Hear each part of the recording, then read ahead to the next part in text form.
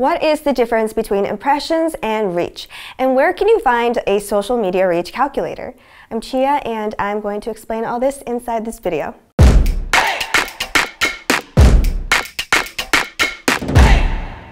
Hey, it's Chia again, and today I want to look at social media impressions and reach.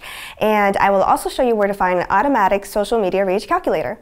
Anyway, first things first, what are social media impressions? Well, your social media impressions are basically the number of times that your post is shown to someone, like in their social media feed.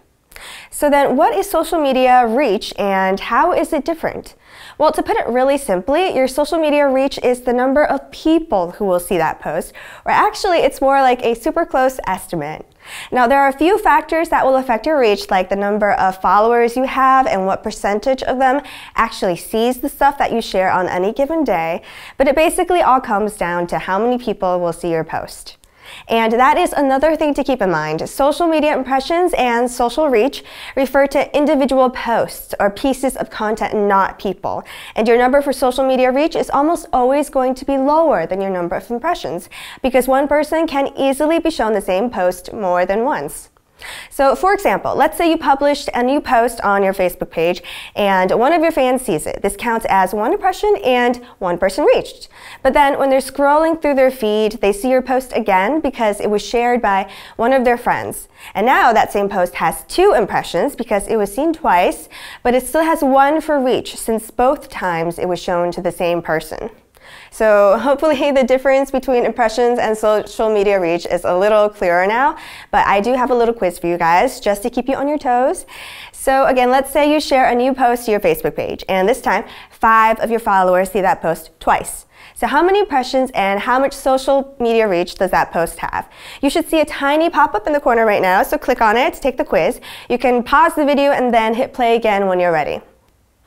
Okay, so if 5 people see the same post twice, that means it had 10 impressions and a 5 for social media reach. Remember, the post may have been shown 10 times, but that was to the same 5 people. So how'd you do? I mean, that wasn't so bad, right? If you have any questions now, you can ask away in the comment section, or feel free to just let me know how you did. I'm really curious. So to recap, your impressions are the number of times your post is shown to people, while your social media reach is based on the number of people who see that post. So these terms kind of overlap, and some people even refer to social media reach as unique impressions, which makes sense.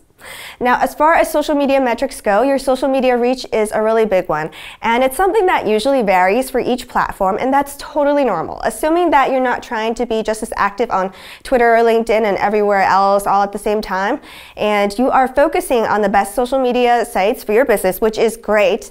This is why your social media reach can be really high on one platform and really low on another, so hopefully it's higher on the platforms that you're actually working on, and you can definitely check this. So Brand24 has an automatic social media reach calculator. It actually shows you a bunch of social media metrics, but I will show you guys another time. To check the social media reach of your post, you can track your content in Brand24 and then see everything from the dashboard. So here we have a chart that shows us the social media reach of posts about the Balenciaga Triple S. You know, those weirdly popular old man sneakers that Instagrammers really love.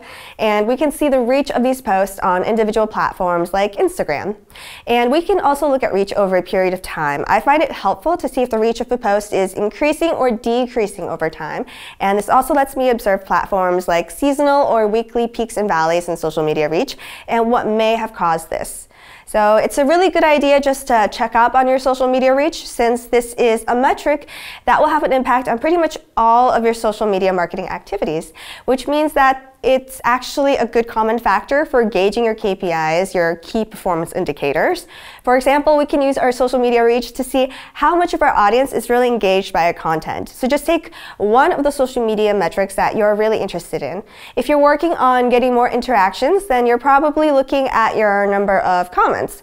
And if you're trying to spread a message, then you're going to be more excited to see retweets and shares. Either way, just make sure the metrics that you're focused on line up with your goals so that you measure your progress the right way.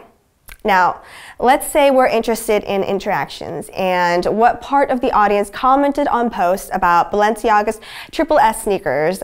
These are not the real numbers for them, just an example. So just take the number of comments and divide it by the social media reach. Yeah, this can be a little scary, but this is the percentage of the audience that's actually engaged with your content for that goal. You can apply this formula to your other metrics of engagement to see how you're doing in other areas. And this was just a quick look at the difference between social media reach and impressions. I hope I managed to clear up any confusion between these terms. If not, you're welcome to leave any questions you have in the comment section, and I will definitely answer them.